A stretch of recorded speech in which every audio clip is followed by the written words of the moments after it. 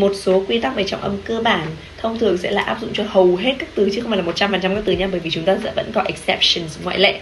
Vậy bây giờ các bạn sẽ cùng học với cô luôn nhá. Câu 1 này, động từ Hán tiết thì trọng âm luôn luôn rơi vào âm tiết số 2.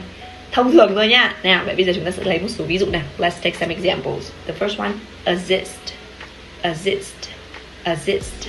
Tiếp tục, escape, escape, escape. Destroy, destroy, destroy. Next one, repeat, repeat, repeat. Occur, occur, occur. Next one, enjoy, enjoy, enjoy. Collect, collect, collect. Không đọc là collect đâu nha, đọc là khờ nhẹ thôi.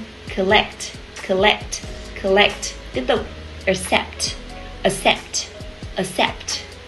Relax, relax, relax. Remember the ending sound. Từ này nhớ này, âm cuối của nó là relax chứ không phải là relax. Một số bạn đã phải đọc là lắc lắc là sẽ sai nhé. Relax, relax. Next one, attract, attract. Cô thấy có một số bạn đã đọc là attract rồi đấy, thì thực tế âm này là âm tr, mình cong lưỡi lên nha, thì giọng của mình nghe nó sẽ hay hơn đúng không? Nào, attract, attract nghe sẽ tây hơn. Attract, attract, âm tr mình cong lưỡi lên. Next one, tiếp tục, prefer, prefer, prefer. Tiếp tục này, từ tiếp theo, forget, forget, forget. Next, allow, allow, allow.